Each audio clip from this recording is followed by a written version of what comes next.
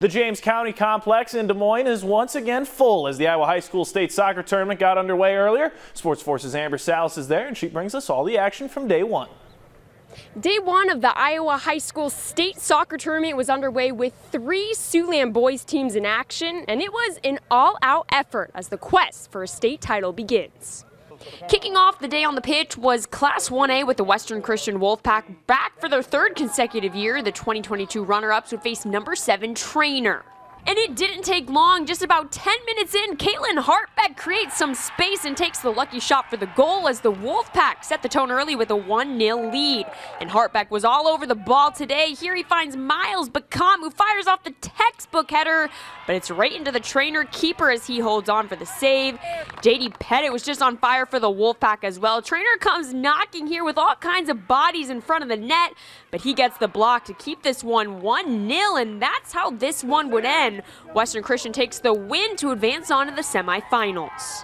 That was the first play of the game, and it was just quick, and a lot of it was going through my head. I saw someone coming behind me, but I just thought, this one's for my team.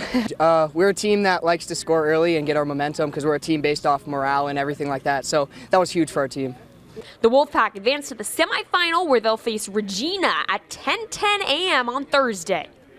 Over in Class 2A, the Bishop Heelan Crusaders were looking to make some noise back at state for the first time since 2016 as they go to battle with Center Point Urbana. The Crusaders absolutely dominated possession here in the first half. Heelan gets the crossfield shot to Alejandro Suarez, and he doesn't miss a beat, firing one that bounces off the keeper for the goal as Heelan takes the 1-0 lead.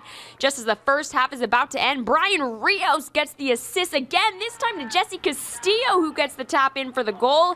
Heelan leads 2-0 heading into the half, and in the second half, Alejandro Suarez is awarded the penalty kick, taking full advantage as he boots in another goal. He would go on to have a hat trick in this one as Heelan dominates, taking the 5-0 win. This is what we've been working for since my freshman year. Soccer has always been overlooked at Heelan, and we're just trying to show that it's a soccer school now, so we're trying our best to show that. Next up for Bishop Heelan is facing Gilbert in the semifinals.